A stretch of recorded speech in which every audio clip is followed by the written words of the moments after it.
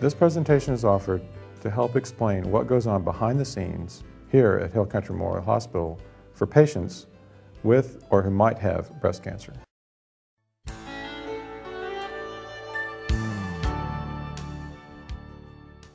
Ladies who want to schedule their screening mammograms can call us. We do not have to have a physician's order for just a screening if they're not having any symptoms, so that makes it one less step for them. They can call us directly. We send reminder letters to our ladies that have come to us before when it's time to make their annual exam. Screening is when they're not having any symptoms, no lump in the breast, no unusual pain or changes that they're taught to look for. Something a little unique to us, I think, is that we offer 1 week out of every month we have late appointments for the working ladies or anyone who prefers a late evening appointment till 6 o'clock. That's really helped the ladies come in more on their time than our time. I really enjoy the patient interaction. Since we are such a small community, it's very nice to be able to feel like you know your neighbor and that they're your friends as well. But also just the environment that we have over there is it's a very friendly environment, it's a very warm environment. We all get along, so it's very cheerful also for the ladies. So when they come in, they really feel close to you and don't feel like a stranger coming in. Because this is our community. These are our friends and our parents and our mothers of our friends. And so it's, you know, it's not just strange people, it's people we see every day.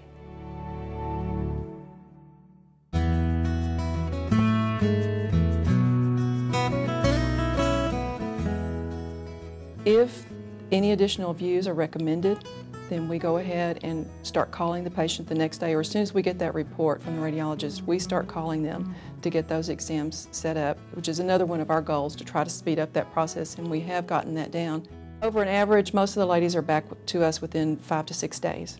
Some days it's the very next day. From the time at which the person has a positive mammogram or a questionable mammogram to getting the repeat, that time has dropped substantially.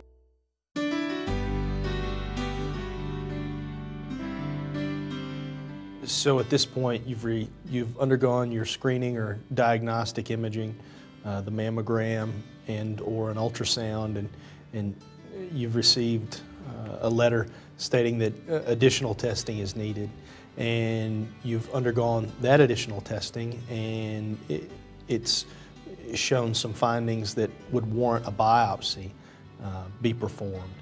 And at that point now, you will be referred to a surgeon to perform the biopsy, someone like me.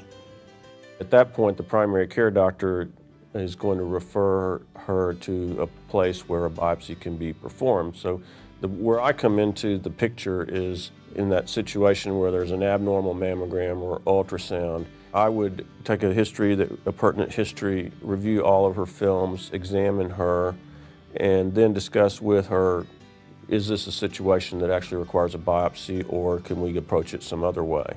The biopsy involves a procedure where we remove just a small amount of tissue from the abnormality in question, and then once that tissue is removed, then we send that tissue to a pathologist. Once the surgeon has collected the tissue, either at his office or in the OR, it is sent to me, the pathologist, to process, create glass slides I can put under a microscope so I can make a diagnosis, whether it's benign or malignant. And then that report goes back to the surgeon.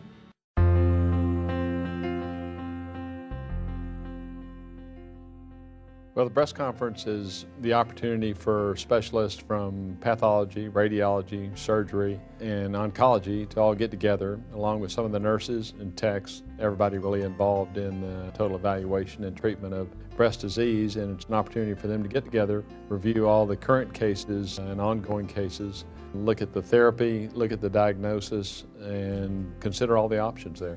The main way that works for the patient is obviously we're dealing with patients who have had a problem, and the patients are in the breast conference because they've had a biopsy, the majority of which are benign. And we review that and we make certain that the findings at the biopsy and pathology make sense with whatever drove or required the biopsy. There are so many different details about breast management, from the diagnosis, the biopsy, making sure that the biopsy correlates with what you saw on the radiographs.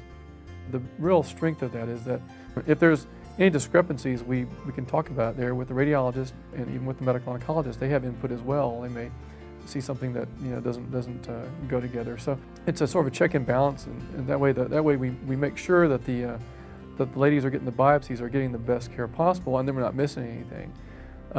And in addition, of course, since the medical oncologist and radiation oncologist attend as well, then we can go and talk about treatment and what the treatment plans are for these patients.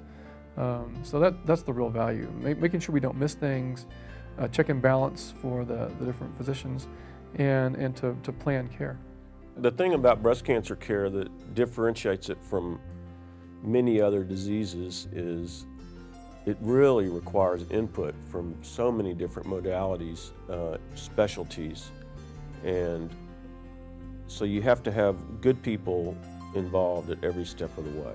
When I see a new cancer patient, I mean, they ask me all the time, have you looked at the CAT scans? Have you looked at my mammograms? Have you spoken to the surgeon? And I think that the breast center that was set up here in Fredericksburg, I think that's the avenue to which I can confidently tell a patient, yes, I have looked at your mammograms. Yes, I have seen your pathology and talked to the pathologist. Yes, I have spoken to your surgeon.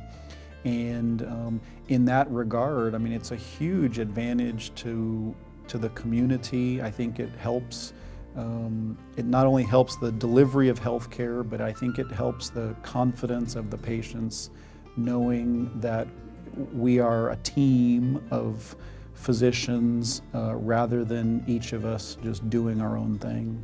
Breast Conference takes its cue really from the community. I mean, the community donated all the equipment that we have. They donated the building. They donate their support for the breast cancer program that we have here. So we take that community concept and we apply it to a community of healthcare professionals that take care of women with breast cancer or that might have breast cancer.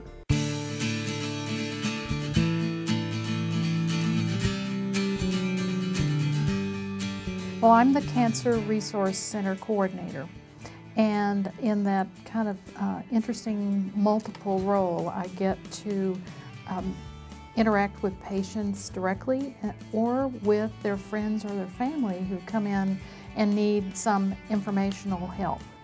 Well, I think that what is remarkable is that we really mean what we say.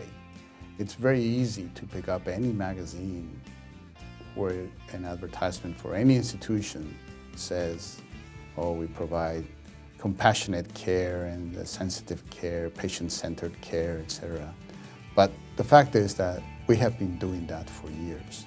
So we try to really stay within what is today considered a best practice in terms of approaching women, primarily women with breast diseases. We are doing our best to not let people wait and be anxious for weeks on end before they find results of tests. We get all the specialists involved, we get our committee involved, and we provide information and guide the patient through the whole process. And basically, we tend to all of the needs of patients and their families. We had an art class recently where there was a 17-year survivor sitting beside a 1-year survivor. And so that little message, that subliminal message was there to help the 1-year survivor know that there was a lot to look forward to. The ability to provide a resource and give someone hope and give someone help is rewarding in itself, and it's so nice to be able to make sure that people know that help is available. I think what we do here with the breast program is, to me, an example of what I would love to see healthcare be in many other areas of medicine. And I'm always one who believes strongly in the fact that more heads involved, more thoughts on the table, to make a final decision that would impact a patient's life is a much better way